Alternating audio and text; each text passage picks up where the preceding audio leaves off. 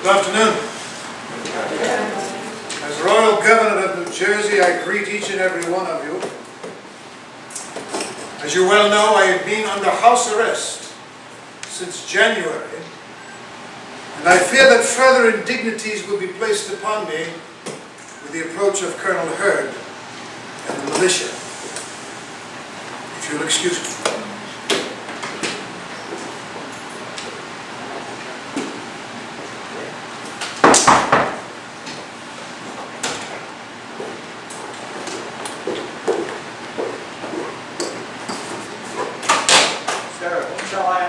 I am Colonel Hurd. I am here to see the Governor Franklin.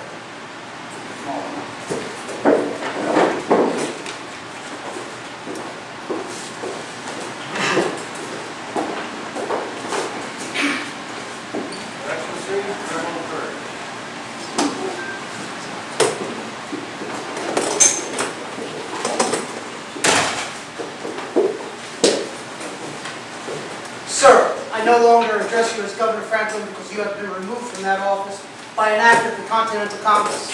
I have here signed orders to remove you from this mansion and from Perth Amboy.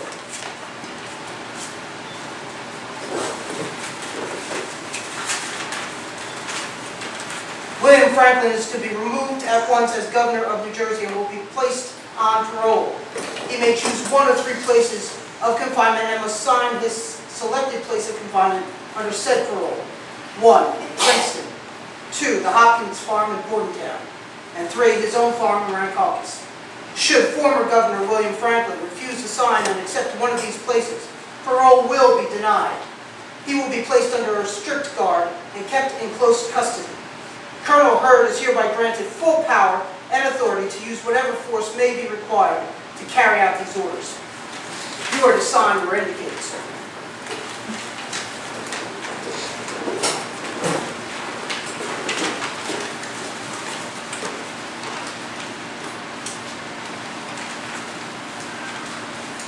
Colonel Hurd, I consider these offers of parole with contempt, an insult not deserved by one who has had the privilege to serve His Majesty. Just this morning I have received copies of petitions to the Continental Congress from citizens of Perth Amboy and Shrewsbury praying that the government be not changed. I stand as one of 2 remaining royal governors in any of the colonies, and in such position I could strive for peace talks, and at such conferences might well convince residents of this colony and other colonies that the King has the kindest of intentions to remove every reasonable cause for complaint. Why must we bury every prospect for peace, Colonel Hurd, plunge into ruthless war? I forbid you from carrying into execution this order you have presented. Sir, you do not understand the consequences of an unsatisfactory response. I do understand, sir, that if you execute this order, you do so at your own peril. Sir, I will perform my duties to the best of my abilities. You should also be aware that 60 of my men are outside of your home, sir. If I were you, I would have no other destination in mind. I quake, Colonel. Pro rege et patria. Excuse me, sir. I see you're a victim of the American education system. For king and country. Samuel Tucker will be informed of your response.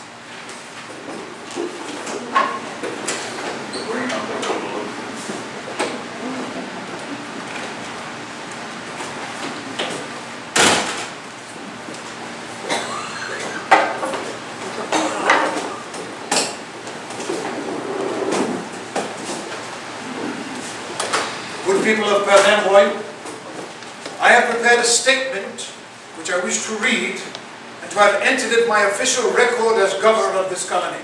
I beg your indulgence. To have been represented as an enemy of the liberties of my country, merely for doing my duty to their future happiness and safety was, as you may imagine, sufficient to rouse the indignation of any man not dead to human feeling. To you and to every individual in this province, I appeal that you vouch for me. Never have I done anything to harm this colony. From the beginning of the imperial struggle, I have uniformly worked for negotiation and treaty. This has been done from the conviction that America might thereby obtain a fixed constitution that would afford every reasonable security for enjoyment of British liberty. In response to my attempted seizure and removal, I must state that this is a personal affront to me, designed to wound the dignity of the Crown through my person.